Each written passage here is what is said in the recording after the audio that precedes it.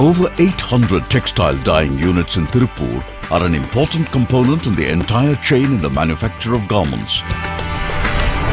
Tirupur, also known as the knitwear capital and as Dollar City, contributes to $2.25 billion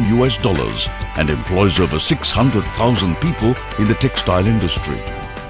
The discharge of untreated wastewater from the dyeing units into the river Noyal led to the gradual degradation of the river and polluted the groundwater as well. The local farmers petitioned the courts against the pollution caused by the industry, which ordered the industry to implement zero liquid discharge systems or face closure in 2006. The ZLD project was implemented by Tamil Nadu Water Investment Company Limited (TWIC) at a cost of 4,210 million rupees for a combined capacity of 53 MLD for 9 common effluent treatment plants catering to about 244 dyeing units in the industrial town of Tirupur.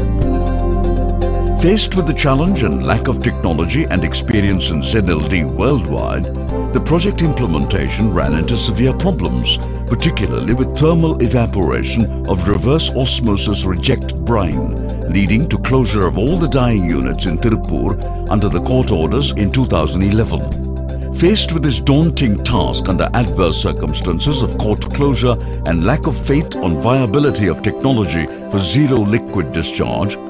TWIC, in close cooperation with the industry and support of the state government, developed and implemented a unique treated brine reuse technology at an additional cost of 1,500 million rupees for reuse of over 90% of the sodium sulfate salt, along with reuse of 98% of recovered water by a cluster of dyeing units connected to a central wastewater treatment facility.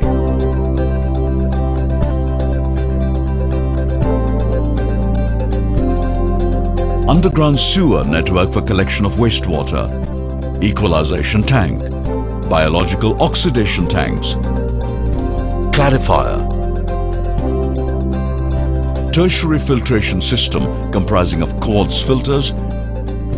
decolorant resins filters and softener filters, reverse osmosis system, recovered water distribution system, mechanical vapor recompression MVR type evaporators, brine treatment system,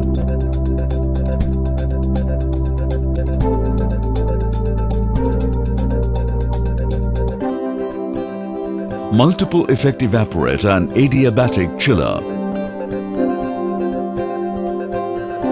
online monitoring with SCADA,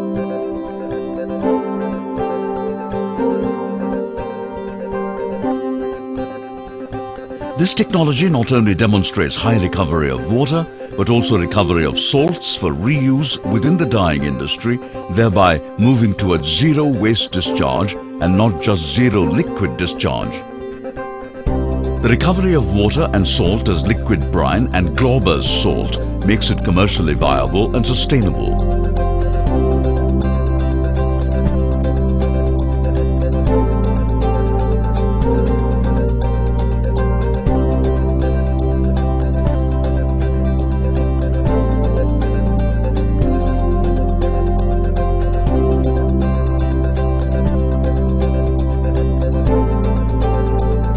Global Water Intelligence UK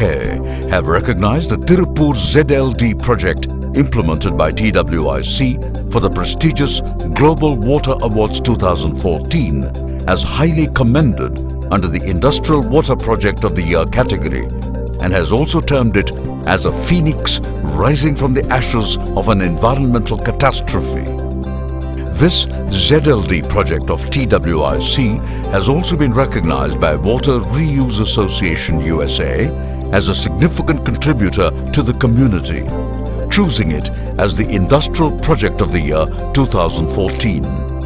The implementation of ZLD in the CETPs has resulted in stoppage of discharge of dyeing effluents into the river.